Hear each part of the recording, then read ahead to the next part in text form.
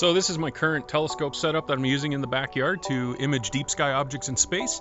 I've got a Explore Scientific 127 refractor. It's a carbon fiber triplet. And I am also using a William Optics 71mm refractor. This is a doublet. I use that for guiding sometimes, but I also use it for one-shot color imaging.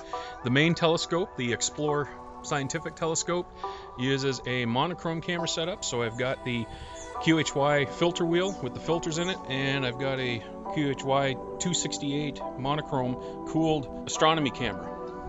And this all works together to produce images like this.